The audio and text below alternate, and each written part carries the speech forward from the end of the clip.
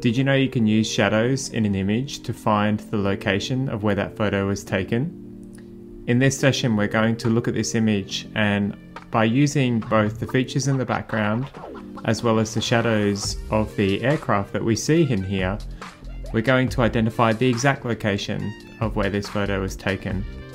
Let's take a look.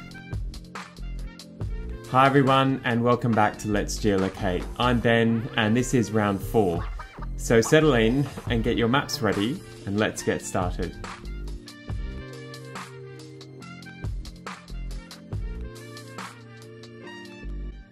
First up, we're going to answer some relevant questions about this image.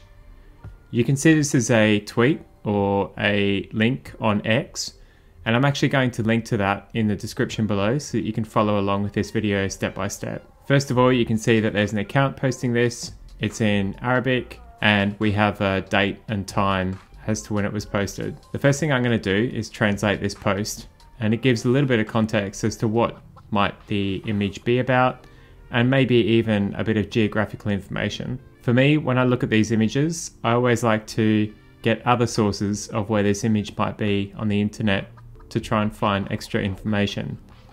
We can easily do that by clicking on the image, right click, and searching Google with the image. When I run a Google image reverse search, you can see that there's a number of pages that have used this image or the exact same image before. And some of these articles might have information that might help me at least get a rough understanding of the location of where this photo was taken, or an idea of a location or geographical information as to where the event took place as well. So I can go through some of these articles and you'll notice that there might be extra information. In this one we have the exact same picture, a bit larger, but we also have another picture of what appears to be the same UAV system and a very similar looking location with those mountains in the background, but even a different person and a slightly different angle as well. You can see with the rocks right there and some of the power lines in the background and even some of the tire markings on the road. And this photo appears to be far more accurate, so we can see even more clearly the etchings in the sides of the mountains and some of the markings on the road and some of those bushes as well. This could really help when we come to combing through satellite imagery for geolocation purposes. I'm also going to translate the article because I can't read Arabic, so I'm going to use my Google Translate plugin that I have here. And this will help us get a little bit more information about potentially what happened and where it happened. Obviously, if I was going to rely on this information, I'd get a local speaker to help me with this. But given the machine translation appears to have a few results mentioning a place called Marib, I don't know if that's the correct pronunciation, but there seems to be a few results of those. So I'm actually going to have a look for that in Google Maps. And it looks like that might be in Yemen as well. So I'm going to head to Google Maps and look for that. Cool, so we've got a pretty big area, but don't forget we have a mountain range. And what we can see is that this photo appears to be showing the mountain range on the left of where the UAV is. And don't forget we've got these power lines as well, and these are pretty big. And if we combed around on satellite image for a fair bit around this region, we might even find those and then match a power line, a mountain on the left of those power lines as well. But I'm going to take this a bit easier because I think it might be in this region. I could go through all of this mountain range to see if it fits. But first of all, I'm going to start with my angle of how I should be looking at these mountains. And there's a really cool way that you can do that by thinking about the shadows. So we have shadows on the fighters, which are more prominent than what we have on the UAV on the ground. The shadows appear to be pushing in this direction towards the mountains. In this one, again, same thing. They don't appear to be going this way, they appear to be going almost towards the mountains. So what I'm going to use is an application called SunCalc. Again, all of this will be linked in the description below so you can easily follow it. For SunCalc, I'm going to type in my location name that I looked for before, which is Marib in Yemen. Okay, so that's the same location that we have on Google Maps there. I'm going to stay quite zoomed out over the area Marib. I'm going to go back to when roughly this might have occurred. It appears to be in May 2021.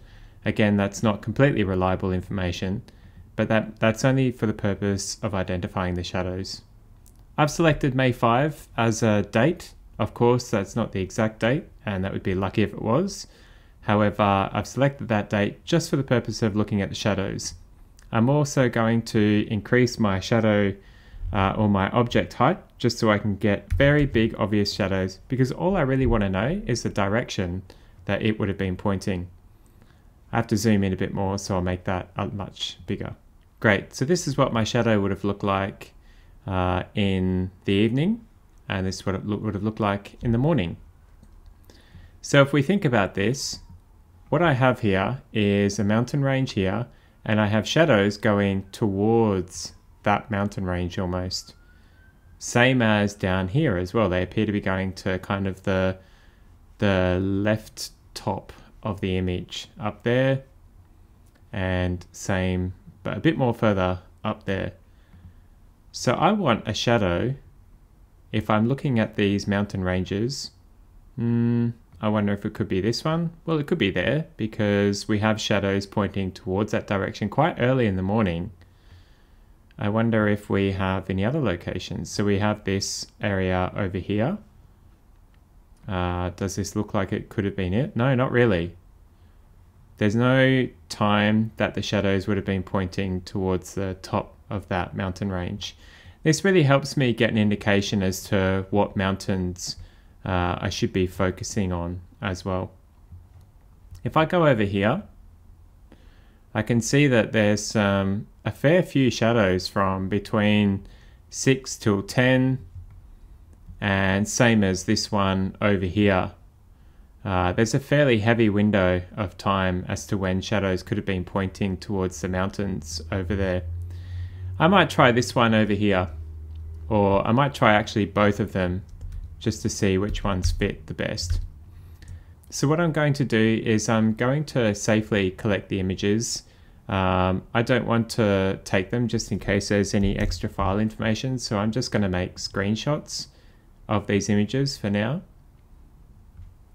just so that I can zoom in, I can manipulate the images, and I can even draw some funky lines and colors and boxes on them should I need to. Because this image appears to be so much more detailed than this original image, I'm actually going to use this one as reference, and then we'll have the location of this one at the end.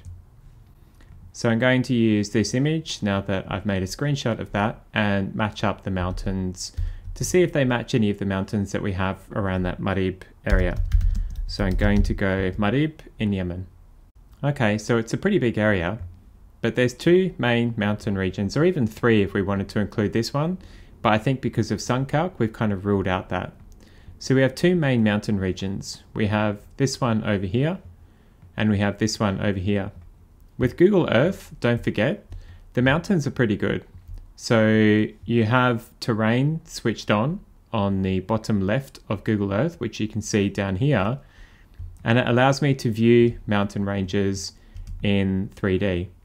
Of course, not all of these are perfect and not all of these are completely accurate, and you can even see some of the jags and crevices where the 3D meshing just hasn't been fully applied there. But at least we get a rough idea of how they look, the bridge lines, and how the mountains are shaped. So let's start with this mountain range, which I have a sneak feeling it might not be this one, just because it's not as tall and prominent as what we see over here. And there appears to be some forward-facing chunks as well as some in the background. For this one, I don't really see that too well over here. And also, I don't see the sand dunes that we have in the foreground over here and this kind of yellow. I'm also looking for the roads, this low mountain range, and these power lines as well. So let me have a quick look around for those. I don't seem to see those, and what I do see are a lot of sand dunes. And if we were looking at the mountain range, these sand dunes would be quite obvious in the kind of middle to background, in between the foreground and the background there. So I'm pretty confident I can rule that one out. I'm actually going to go up to this mountain range, which has some dark features, which to me means that there might be some pretty heavy and deep lines there. That's a pretty big mountain range. it almost makes me think that this might be the kind of mountain range we're after. So let's first of all try and make that shape.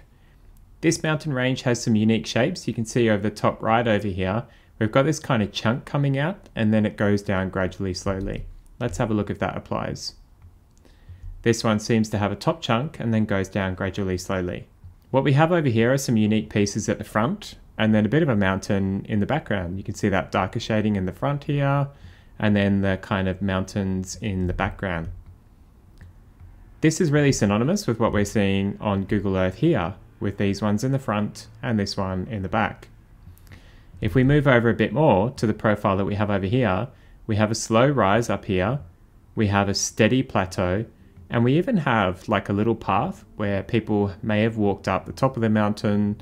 There may be a regular trail or something carved into the side of the mountain like a path or something. So I'm going to make that shape. I'm going to zoom in on an area. I'm pretty convinced that that looks like the slow rise, but then also I'm even more convinced that we can see some sort of a line over here. We can see a kind of zigzag up to the top and then even a line over the front of this mountain. I don't know whether that line might just be the top of the mountain with a little bit of false summit or whether it's actually a walking path, but let's have a look. So we can see the mountain close up, and don't forget, some of these mountains are never perfectly formed. But what we can see is a kind of path that goes up the side here, like a little zigzag. We have that one there.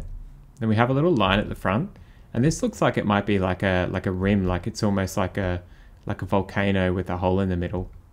And there might be a path on there. What we can also see is some jagged bits that go down here. So kind of a bit crevice there and then goes down. And that might actually fit that one too. But again, this could be a false positive. So I'm going to match up some of the other features that we see in this image to try and find and work from our way from the back to the front to see if we can find exactly where this image was taken. So the next thing I want to rule out, just in case I'm getting too focused on this location, is obviously, is there the presence of power lines? If they weren't there, I'd probably say this is fairly indicative of not being the location. So now I'm going to look for power lines. First of all, I can find this one. So maybe there might be a few, and you can start to see some power line trails or what might be lines in here on the imagery. You can even see shadows of them along this sand here as well. We can trace some of these and actually find the locations of these power lines. If I was doing this geolocation and I found it a bit tougher, I'd probably start pinning these power lines. And when you identify power lines, it's always nice to pin them on Google Maps because sometimes, especially in desert areas like this, they really stand out quite well and are a good reference point for satellite imagery when comparing them with photos or videos on the ground. So we can see that there's a fairly straight line of power lines, and that's kind of what we were looking at over here. We can even go into detail to make sure that these are correct power lines by matching up the types that they are. These are 3, or what I like to call triple tower power lines, because they have the 3 arms. Some of them appear higher, or maybe they're not higher, maybe that's a high ridge, and that this dips down a bit. So we can see that there's 3 arms on these, not exactly on the power line itself, but we can see in the reflection of the power line, 1, 2, 3 level power line. And we can verify that with some of the others as well, like this one, and this one, and this one. What we can also see is that these power lines actually make a turn. So if you can see this quite well, there's a consistent line of power lines, and then they make a sharp turn. We don't notice a sharp turn over here. This might indicate that what we're seeing is a photo taken from perhaps this location around here, where we just see the straight line of power lines and not actually the turn of the power lines. For me, this might indicate something starting to be a bit more of a reference point of where we could find an exact location. What we also have is this kind of yellowing around here with some bushes, and then fairly dry, kind of crusty sand over here. But again, we don't really see too much of that, and so I'm not too sure if we can exactly identify where that dry crippling patch might begin and where the sand and shrub might be as well. But there appears to be some areas around here that have kind of empty areas, and then they also have the shrub. What we also see in one of these images are the rocks that we can on the left over here. And there are indications that there seems to be a line of what could be rocks over here or other areas like that as well. It's also worth noting, just for observation points, that in some of these images when you zoom in, there are also some hidden characteristics. When you get familiar with picking up things in images, you can also identify minute details that might indicate a human pattern or a human existence. For example, power lines yet again. We can see a tower there. If that was a thing on its own, I'd rule it out. But we can see a pattern of these even here and here, maybe one there. I can't really see any more, and if I did, I could be just seeing something in an image. But it's fairly clear that we have at least 3 or possibly 4 along here as well. So what we could do is we could actually go from our location that we had and just try and investigate and see if they are present there. I would say that these are power lines, and generally power lines are built right next to a road. So I'm going to go to the road over here. I'm going to have a closer look, and I can start to see some power lines because of the shadows that they're emitting. So we can see some of these over here, here, and we can see them all the way along. It seems to be joining up to the road here. And then we have more consistent power lines. So that might explain that unique kind of little feature in there. And this is the beauty of geolocation, is that once we get to a certain point, we can really start matching up a lot of different things. So now that we have our power lines on here, we can actually just count these ones as well and see that we've got 4, possibly 1 here, which means we might have the corner. But if we don't have the corner, I think these are quite kind of stable and well sized to be coming closer towards us. And we also have to check out the ground that we're looking at as well. But with these 4 power lines, it might be useful to just double check, since we know that this image was taken around 2021. At the moment, I'm looking at imagery from 2023. So what I can do is I can actually scroll back in time on Google Earth to May 2021. Yes, the power lines are still there, and we can see that ground there. And that's actually interesting to look at the ground as well, because if we go back to our image, what we can see is the difference in the kind of ground, right? We can see this yellowy type of ground, and then this kind of darker, less grass covered ground with this kind of spinifex or desert type of dry grass, and those rocks as well. So it could even be the case that it was around here, because we have the build-up of that. We don't really see this line anywhere across here, so we could be even looking across here and could be witnessing an image from this kind of angle to match that. Sometimes it's really useful to make a little mountain line just to try and see if we've actually got the exact range and if it matches up that well. And we can see this one's pretty spot on for what we've got. I think the mountain range could be a little bit bigger here, but we can see that it matches up quite well, especially some of these grooves and ridges and that location with the power lines and everything, even that road over there with the power lines as well. Of course, that might be at a different angle. We also have further matches of these little lines going across here. So we can say with a fairly heavy level of certainty that the location was around this area. I could even draw a box. I'm not too accurate on exactly where this location was, but I could definitely perhaps even draw a kind of indicative box as to where it might have been taken from. And I could really have a good guess to say that this might have been from around this location. I think that the power lines were, the vision of the power lines in front of this were not too close, so I'd keep out the scope of some of those power lines, and even go so far as to say that we could be looking at an angle like this. And sometimes that's really helpful as a kind of display to at least indicate what you don't know as much as what you do know with that view. So I hope you enjoyed this session on using shadows to help us identify location, and that was using shadows along with other features to identify an accurate as possible location of where this UAV was when it was picked up or identified by militia fighters. Thank you so much, and I'll see you in the next session.